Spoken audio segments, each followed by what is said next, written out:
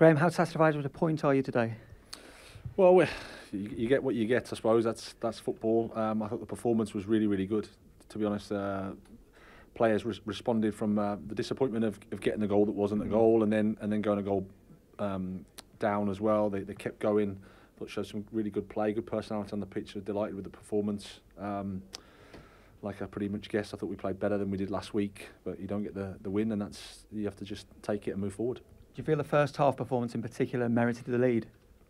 Yeah, I think so. I think they started off better, first 10, 15 minutes, but we got to grips with it, and then I thought we were a better team throughout the first half. A couple of chances and obviously a goal disallowed, but overall the performance level was really, really good. Real personality on the pitch. You can see what we're trying to do. I thought the players executed as well as they could, but at the same time, we know we can improve as well. So that's exciting for us. And having gone behind like you did, was it important to get back so quickly?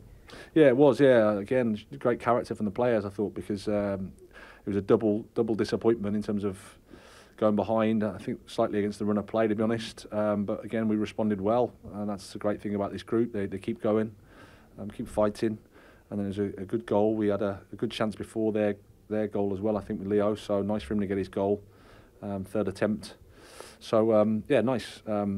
Positive performance for us. Disappointed with just the one, but like I said, that's life. You take that sometimes. And what did you make of Leandro's debut overall?